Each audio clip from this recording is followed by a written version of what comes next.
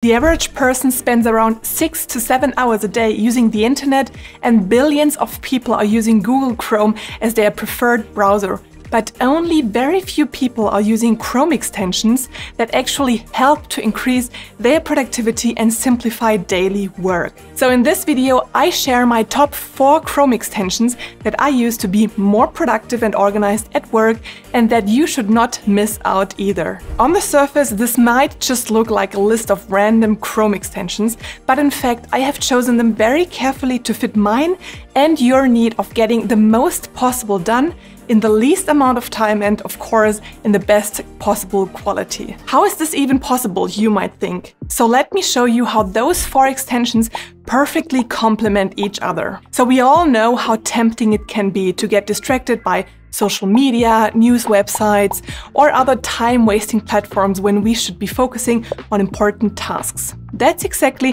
what this first Chrome extension supports you with. It's called BlockSite and helps you regain control of your online habits by primarily allowing you to block specific websites. The extension differentiates between generally blocking websites and blocking websites only if you turn on an awesome feature called Focus Mode. We will come back to that focus mode later, but first, let's see what the general BlockSite feature offers. In the free version of BlockSite, you can block 3 items. An item can be a website or a URL that contains a specific keyword, such as booking, when you want to prevent yourself from surfing too many travel websites, or you could specify your favorite sports, such as basketball, so you cannot check any of the related news and sport content sites for you to surf and spend time on. In the unlimited version, you can also block whole categories like social to block all social media websites. If you only want to block specific websites during the day, when you are working or studying, you can set a schedule where you define in which times and days the defined items should be blocked. This helps to really focus on the actual work to get things done without being drawn to any distracting websites. The second main feature is Focus Mode, which has an integrated Pomodoro timer that lets you customize its time settings. This means you could do a classical Pomodoro session with 25 minutes on and 5 minutes off, or other timings that you might prefer, such as 40 minutes on and 5 minutes off. During Focus Mode, you can additionally block 4 websites in the free version. This means that all generally blocked websites are also blocked in Focus Mode as long as you are working at a time the general blocking feature is scheduled for. By eliminating the time that I would spend on websites procrastinating and distracting myself from the actual work that needs to get done, BlockSite helps me to maintain my focus and stay productive, to stay on track with my work and personal goals. I'm totally fine with blocking in total 7 websites in the free version, but if you want to use BlockSite with no limitations, the full version is not very expensive at $3.99 per month. And by the way, you will find a link to all extensions I'm covering below in the video description. So step 1 of your Chrome productivity setup is completed by having set up BlockSite. But what if a website is not blocked and you might stumble upon an interesting article or video but doesn't have time to read or watch it now? In this case, I use the Chrome extension Pocket, which allows you to save articles, videos and web pages for later. I recommend pinning the Pocket Chrome extension to the extension bar so you have it always at hand and can store content from any website with a single click. You pin an extension by clicking on the puzzle icon on the top left in Chrome to see all your extensions and then clicking on Pin. When saving an item to Pocket, you can also add 1 or multiple tags such as fitness, entertainment, or news for better organization. To access all your saved items, you can just click right on the taskbar icon and select Open Pocket Saves. Or you can create a bookmark on your bookmarks bar to the respective website so you can access your saved items with just 1 click. Saving websites, articles, and other informations or videos that you want to read or view later is only a fraction of what Pocket offers. Pocket also suggests single articles in the Discover section and groups of articles called connections in-day application that we will not cover in this video. We will focus on Pocket's key feature and the saved items that you can access under Saves. To organize all your saved items, you can either create a specific list, for example for private or professional information or by topic, and save the items to that list, and you can add text to the items again. For example, this means that you might end up with a list for private information, so with different articles that are tagged with different things, like news, fitness, or anything else. Since this is a super high-level example, let me know in the comments if you want to know how I organize my items in Pocket. In this case, I will cover the topic in one of my next newsletters. And if you do not want to miss this, you can subscribe to my free newsletter via the link in the info box below. Pocket differentiates between different saved items in the filters section. Under filters, you can also access, for example, your archive that contains your completed items. So if you, for example, read an article or watched a video, you can either delete them or move it to the archive. So if you're not sure if you want to access the item in the future again, don't delete it, but move it to the archive. The favorites folder contains all items that you marked as your favorites, for example, because you want to read them during the week or because they contain very important information that you don't want to miss. Important to know is that if you archive an item that is a favorite, this item is copied and not moved from your favorites folder to the archive folder. Therefore, this item is still in your favorites folder even if you have moved it to the archive. To keep your favorites folder clean, my suggestion is to unfavorite an item when you move it to the archive. Of course, if you delete one of your favorites, you do not have this problem. In most cases, if you're reading an article, only a few parts of the article are really interesting. So if you open a saved article, only the plain text is open in Pocket instead of the website itself. In the open article in Pocket, you can highlight parts of the text that you find most valuable.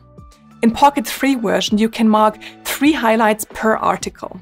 Pocket Premium, that you can buy for $45 per year, has no limitations regarding the number of highlights that you can make. The last 2 filters in Pocket are only for the type of items that you saved. You find all articles in articles and all videos in videos. Overall, Pocket is a great Chrome extension to save information from the internet to read it later. A great feature is that Pocket is available for Android and iOS so that your items are synced across your devices. So you can catch up on your saved content anytime, anywhere, and even if you're offline. It's like having your personal digital library at your fingertips. So with BlogSight in combination with Pocket, you're able to be laser focused and collect any potentially valuable information in the midst of a busy day. Now let's see how you can fix and improve your output on such a day as well. Where Pocket is a great extension for reading, Grammarly is, in my opinion, the best extension for writing. Whether you're writing something in your Chrome browser like an important email, drafting a document, or even composing a social media post, Grammarly acts as your personal grammar and spelling assistant. With Grammarly, you can avoid embarrassing typos and grammatical errors, ensuring your message comes across accurately and professionally. By eliminating errors and improving your writing skills, Grammarly saves time that contributes to your overall productivity. Simply install the Chrome extension and Grammarly checks your writing in real time, offers suggestions to improve your grammar, spelling, and punctuation. If you also want to use Grammarly in your Microsoft Office products like Word or Outlook, you can additionally install the desktop app. I personally only use the free version of Grammarly, but you can also upgrade to the premium version that offers features like tone suggestions, full sentence rewriting, and ensures that your text is consistent in spelling and sounds natural and even more fluent. Having fixed and improved your writing output with Grammarly, let's look at the final piece of the puzzle and see how you can maintain that focus and clarity that you have set with the first extension, BlogSight. So if you're someone who struggles to stay motivated or focused during the day, the extension Momentum can be a game changer. This extension replaces your default homepage with a visually pleasing dashboard that includes a to-do list, inspirational quotes, and a customizable background. With Momentum, you can turn your online sessions into purposeful and focused experiences, enabling you to accomplish more and feel a sense of achievement. One great thing about Momentum is that you do not even have to sign up for an account if you do not want to synchronize your account between different devices. Having Momentum installed, open a new tab in your Chrome browser where you will see a clock and a greeting in the middle of the site. You can switch between the 12-hour or the 24-hour clock by clicking on the 3 dots on the right side of the clock that appears when you hover over the clock with your mouse. On the left side of the clock, you can replace the clock with a Pomodoro timer, which is, however, only available in the Plus version of Momentum, that you can buy for $3.33 per month. The free version also has a percentage feature that shows the percentage of time that has passed based on your working hours that you can set in the settings. The default working hours are between 9 a.m. and 5 p.m. So for example, if you leave those default working hours and it's 2 p.m., the percentage will show 62.5% of your working time being 5 out of 8 hours that have already elapsed. Talking about settings, you can open the settings by clicking on the gear wheel on the bottom left of the page. The working times can be defined in the Balance tab. The To-Do list feature is at the bottom right side of the window. Just click on the To-Do button and you can open your current to-do list and add elements to it. With the Plus version of Momentum, you can integrate applications like Todoist, Trello, Google Tasks, and many more, so that you do not have two separate to-do lists. Also with the Plus version, you can enable the autofocus feature, which automatically sets top to-dos as your main focus, which is the one big task for the day displayed on the screen. You see why I really like the Momentum Chrome extension. The to-do list feature ensures that you have a clear overview of your tasks, different views on your timings, and the time pushes your efficiency, while the inspiring quotes provide a dose of motivation when you need it most. Both apps, Blogsite and Momentum, have a feature called Focus Mode or Autofocus that can be extremely powerful. Not only do such specific productivity apps have this feature, but also your phone does. So watch this video next, where I will show you how you can activate this and other powerful features to turn your phone into a real productivity machine.